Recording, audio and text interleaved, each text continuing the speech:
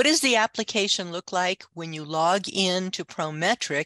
These are the questions it's going to ask you. It's a Form 2587, and it's built into the Prometric interface. These are really tough questions. It's going to ask you for your first and last name and your middle initial.